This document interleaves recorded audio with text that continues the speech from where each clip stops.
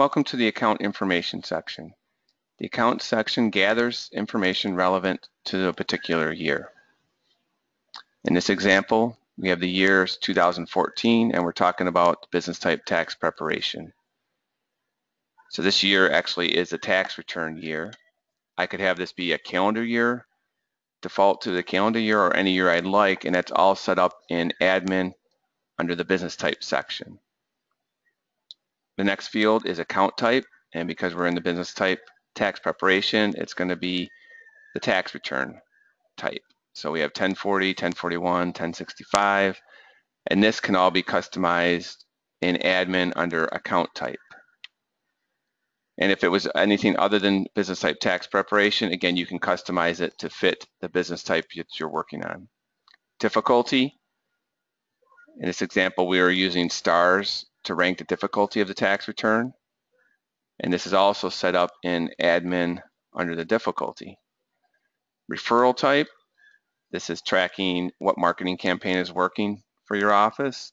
And again, you can set this drop down menu up under admin under referral type to have display exactly which referrals you'd like to display. Account number, this is a number that's unique to this business type for this client. So if you have a client that has multiple business types, say it's tax preparation and insurance, this could be a policy number, and you can also do a search for the account number. And when you add a new year, this account number will go forward each year. The do not e-file checkbox, you would just check the box and then a note would display, and you'd have to put in there why you would not be e-filing this return. Again, this is specific for tax preparation, and this is really designed for there's a report, a discrepancy report, returns not transmitted, to try to identify returns that were never e-filed. So if it wasn't supposed to be e-filed, say it was an amendment or a prior year return, you'd want to check this box to keep that report clean and accurate to try to identify those returns that may have slipped through the cracks. The user, the account user, that's normally going to be the tax preparer when we're under the business type tax preparation. That is drop down menu here.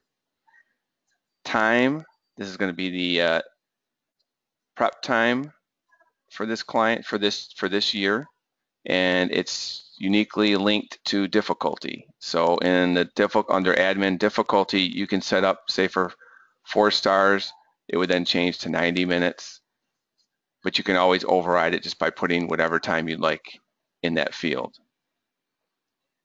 The site, that would be which site did the client go to this year, and again, in this example, we have 3 sites.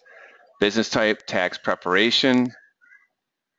This will default, if it's a new client, it'll default to whatever is set up on that for this individual user when they added the new client.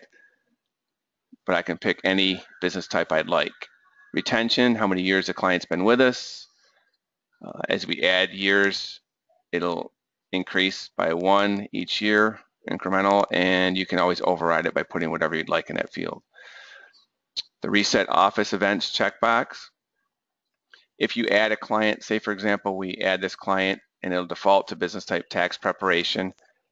So I have certain office events that automatically will create when I add a new client under tax preparation. So if I want to switch this now to say prospect, I would check this box to reset my office events because now I want to add the office events that are specific for the business type prospect, and I just hit save. And so what that do is basically it's going to delete the office events that were created under business type tax prep, and then it'll reset it and create the ones that should be under the business type prospect. That's all this checkbox is for. Received by, that's going to be the person that basically checked the client in. In this case, it says self check-in. This client checked themselves in using the self check-in screen. Receive date, that's the date the first time the client came to your office for this year. So when they were checked in. Scheduling type, this can be set up in admin also. So we have a drop down menu of walk-in and not applicable. Let me switch it back over to tax preparation. I'll reset my office events. Hit save. And now we have appointment, drop-off, walk-in, or NA. So this is just trying to gather information about your client. Do they normally schedule appointments, drop the returns off, or are they walk-in? So if you're using Adam's calendar and they schedule an appointment, it would automatically record them as an appointment. The other ones you'd have to, or also a walk-in. Drop-off, you would have to manually select drop-off if you'd like to keep track of them, so you know, just so you know your client a little better.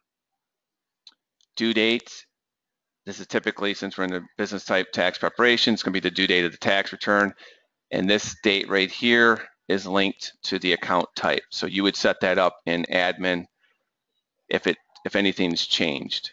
And if you were to change the status to extension filed, the due date would automatically change to reflect that extension. Which now we get back to, now we're at the status drop-down menu, and these are just your office events that as you move it to the next status. So if I select drop off and I save, that will close out the lobby office event. Oh, as soon as I put a referral in here, save it. And this is a preferred, if you're in a business type tax preparation, this is a preferred method of changing an office event, because by doing so, you close out the current one and you open a new one, all within one step. In this example, we have a note required down here in the office event. The save account button, that's just if you change anything, you need to save it. To delete an account, what you need to do before you'll be able to delete an account year is you have to remove all your office events, all your transactions, any task notes, any account uploads.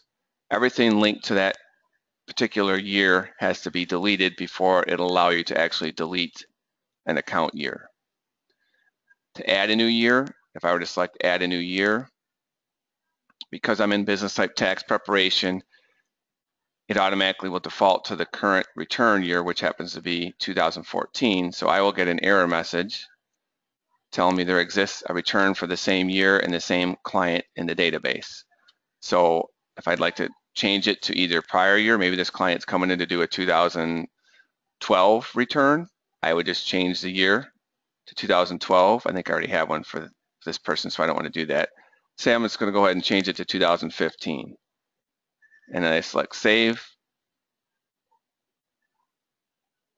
So now I just created a year 2015. As you notice, when I hit add new year from within the client file, all it does is copy everything forward. So it copies even my preparer. But this is add new year is what you'd want to do if a client were to come in and have multiple years. It'll default, when you check the client in, it's going to default to the current year. Then you just select add new year. It's going to give you the red message page. You just change the account year to whatever year you're doing and then hit save. And that's easily how you can add multiple years quickly. Account documents, that's just where you're going to store all your documents that are related to this account year in this business type. Select on that, it goes to my account documents page, and we have a whole training video on how to do that. And lastly, I have log hours. If you're tracking time to bill the client, what you want to do is if you select the log hours button, let me just enter something here, do not e-file box. So the log hours button is just going to take you to the punch clock, but it also has the client's name right there, and then from here you just log the hours, and we have a training video on that. Now to have the log hours button actually display, you have to have a billable rate associated with the user, and that's done on their user page in the tax reporting information section. That's all I have. Thank you.